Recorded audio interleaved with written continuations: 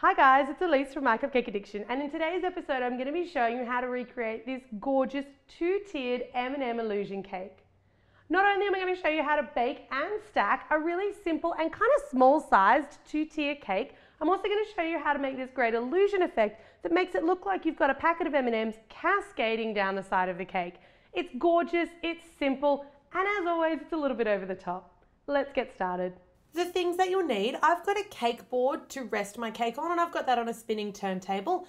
I'm using the equivalent of 2 packet cake mixes. You can use any recipe you like, but you'll need likely a double recipe. And I'm only making a small 2-tiered cake today, enough to serve about 15 people. I've got some of our perfectly pineapple buttercream frosting and vanilla, some cotton wool balls. I've got my 2 little tins, so a 4-inch and a 6-inch, 3 large bags of regular M&Ms. This is a balloon stick. This is what we're going to use to create our illusion effect. So it's basically a plastic stick with a little balloon cup on the end, sold at most party supply stores. I've got a spoon and a pastry brush, some bamboo skewers and a pair of scissors, just a small or regular sized packet of M&Ms. I've got an offset spatula, a serrated edge knife and some wax paper. I've got some melted dark chocolate, and in this container I've got just some syrup. So this is 2 tablespoons of apricot jam with 3 tablespoons of just plain water. Heat it up in the microwave for about 30 seconds to make like a simple sugar syrup that's really, really easy to make. I've got a 6-inch wooden cake board, and then I've got a 4-inch just a cardboard cake board. You don't want that center board to be wooden, and I'm matching those with my 2 cake tins. So a 4 and a 6-inch cake tin with a 4 and a 6-inch cake board. So first up, we're going to line our tins. So I'm just going to create little circles that go in the base of the tins. You just want to basically trace around the bottom of your container and then use your scissors to cut that little circle of wax paper out, giving you the perfect size circle to evenly cover the base of your cake tin. Once that one's done, I use quite large sheets of either wax, baking or greaseproof paper. It doesn't really matter. And I like to fold mine into 3. This gives them a lot more stability, and they're quite tall or quite high. So I wrap that around my hands to form like a bit of a collar, and then I'm just going to slip that straight inside the cake tin. This gives me a really tall extended height on my cake tin so that I'm not limited to the 3 inches of the actual cake tin. We can bake that cake up to 4 inches if we want. Once both cake tins are lined, you want to fill them, and I'm filling them almost all the way to the edge of that cake tin, letting the wax paper allow for the rise of the cake. I also do like to cut a second 6 and 4-inch circle and sit them on top of the cake, which is actually going to help the cake to rise really evenly and stay flat on top and stop it from cracking on top. Pop those off into a moderate oven and cook them until they spring back when touched in the middle. Coming back from the oven, when I take that top circle of wax paper off, you can see how nice and flat that cake is on top. So I just allow them to cool in the pan for about 15 minutes, and then I just drag up the wax paper, and effectively that loosens the cake out for you. So you should just be able to tip it out, peel off the base piece of wax paper, and what you've got is a really nice, neat, relatively sort of square-edged cake. Set those ones off to the side to completely cool down. Now you want to take your cardboard cake board, and I'm going to use just a tea towel or something so that I'm not piercing my bench. You want to use your pair of scissors, nice sharp pointed scissors or a sharp pointed knife, and very, very carefully make a small hole in the center. It doesn't have to be dead center, but as close as you can get it is good. So I'm just twisting my scissors. This is why we use a cardboard board and not a wooden board, and just making a hole that's big enough for that balloon stick to fit straight through. This is going to give our cake stability and structure. Now you want to take some of that melted dark chocolate and spoon a generous teaspoonful onto that wooden 6-inch baseboard.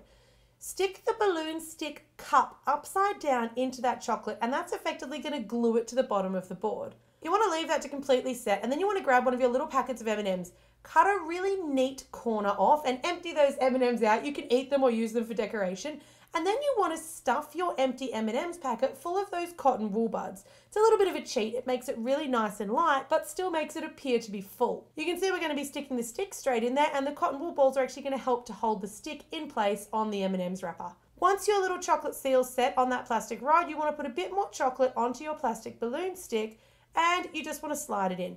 Take a moment to check that both of your cakes are slightly smaller than the cake boards that they're resting on. If not, you may need to trim them down just to make sure they fit within the confines of the cake boards. Using a serrated edge knife, you want to trim the top off of your bottom tier, making sure that it's nice and flat and even. Then you want to trim that bottom tier in half because we're going to put some delicious frosting in between our 2 layers. I like to turn my cake as I trim it. I always find it gives me a neater cut and a more even cut. Repeat the process with the top layer, and you want to line them up side by side and trim that so it's pretty well the exact same height as that bottom layer, so you're going to get a nice even result. Split your cake in half, and we're going to brush it with some of that syrup. The reason we're brushing it with syrup is because it's actually going to keep the cake moister and stop it from drying out. Now, using your offset spatula, we're going to give it a nice generous coating of buttercream frosting in the center, but don't go too thick here because there's going to be a lot of frosting on this cake, and buttercream can tend to be quite sweet. Once your cake's coated, you want to lift it up and you want to roughly center it on that balloon stick pole before sliding it down straight onto your 6-inch board. You do have a little bit of leeway if it's not exactly centered to just kind of move it around, but try to make sure that those edges aren't overlapping the cake board underneath. You want to repeat that process, so again with the syrup and again with the buttercream frosting, and we're going to stick our second layer down on top of that balloon stick. To add to the support structure for this cake, we're also going to add some wooden skewers to go along with that internal cake board and that balloon stick. So I'm going to use 4 wooden skewers, and we're just going to push them down into the cake to get the rough measure, and then you want to use your scissors just to cut them off to size. As with any time you make a tiered cake, they will generally have supports in them, cake boards, wooden dowels, and in our case this balloon stick. While these balloon sticks are non-toxic, they also are non-edible, so as the decorator, it is your responsibility to make sure that if you're dropping this cake off, you're informing the venue that there are non-edible components in there and making sure that they're removed before the cake is served. Slide your cardboard cake board down over that balloon stick, and then we're going to repeat the process of syrup and buttercream frosting and syrup and buttercream frosting with our 2 smaller layers of cake. Now your cake's stacked, I'm going to pop it on the turntable just for ease, and we're going to give it a really nice thin crumb coat. So it doesn't really matter how much buttercream you put on here because we're going to scrape off any excess, but I do recommend keeping your buttercream in a separate bowl because it's going to get full of crumbs and other rubbish, and you don't want to use this in your final coat.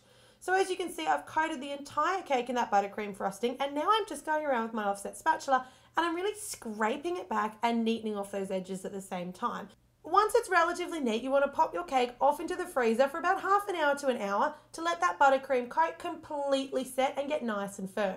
When your cake comes out of the freezer, you can take yet more buttercream frosting, and I'm using the offset spatula to apply a second coat on top of that crumb coat.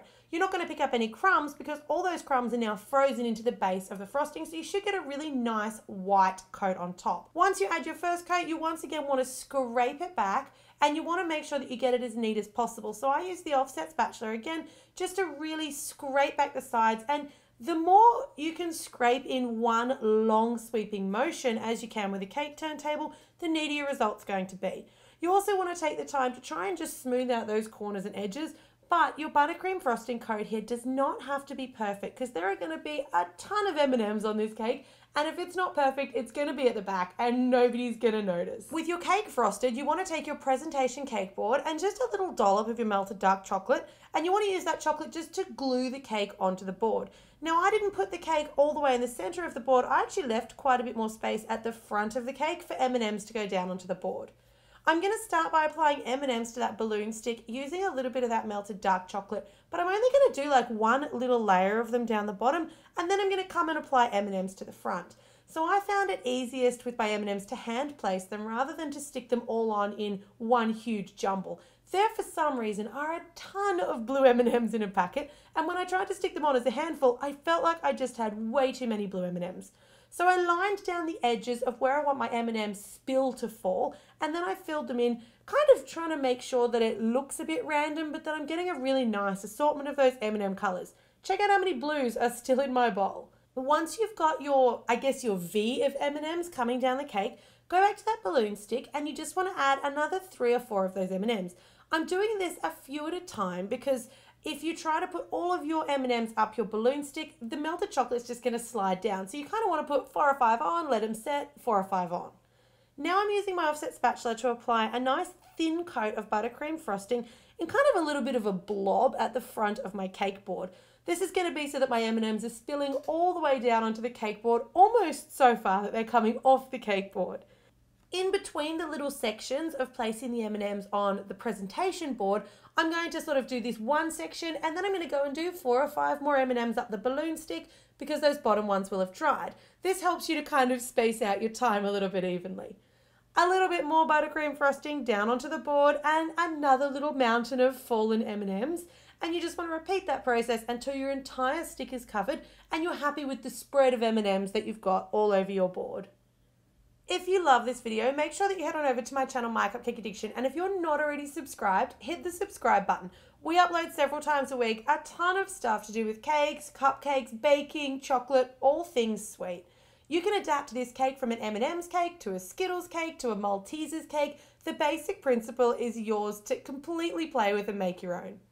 To attach your M&M's wrapper now, it is as simple as just wedging it straight down onto that balloon stick so the balloon stick's sticking into that cotton wool that's inside.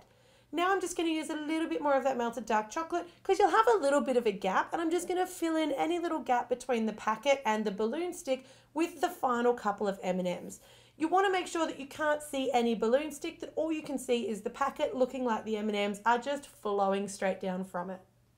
I opted to dress the back of my cake with just a couple of little tiny scattered piles of M&M so the back didn't look too plain, and anybody looking at the back of the cake is not going to be disappointed that they've missed out on M&M's. It does pay to have a few spare M&M's to serve with this cake, because if you happen to be serving this cake to a guest who's seen all the M&M's at the front and they miss out on M&M's because they've got a back slice, they might be a little disappointed. I hope you guys have loved this tutorial. I've thoroughly enjoyed making it. This cake is gorgeous, but it's also relatively simple to make.